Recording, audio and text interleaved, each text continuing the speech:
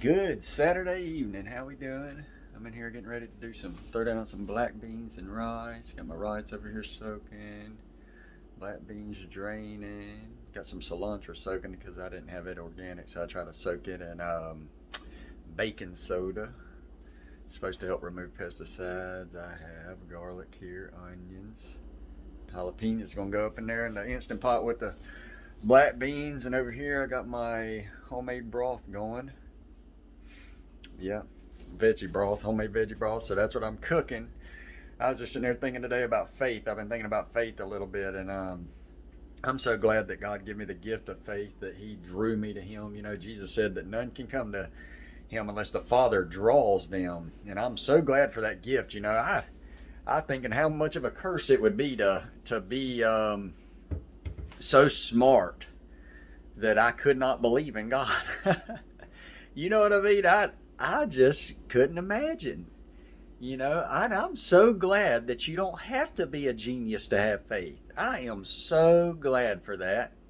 So I just wanted to say that I am so thankful. You know, it says in Proverbs, it says, the fear of the Lord is the beginning of knowledge, but fools despise wisdom and instruction. So, you know, I'm glad that I have the fear of the Lord, and I'm glad that I have faith in God, that I can have faith and believe Him.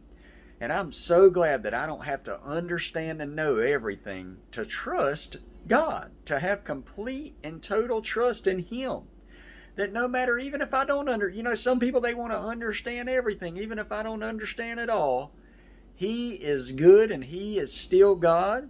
And I know that He made me, and I didn't make myself, and that I am not my own God, and that He's worthy of all praise, and that I'm worthy of none. Praise God. You know, I'm so glad that I can have trust in Him and in Him alone.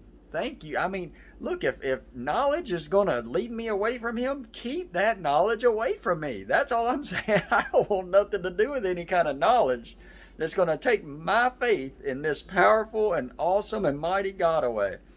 So praise God. I just wanted to get on here and say a little bit about that. I mean, thank God for faith. I pray you get a dose of it today. Believe on the Lord Jesus Christ. Confess with your mouth Christ Jesus is Lord, and believe in your heart and God raised Him from the dead, and you'll be saved. Thank you, Lord, for faith. Get a dose of it. Get you a measure of faith. Hallelujah. I love you all. Have a wonderful evening.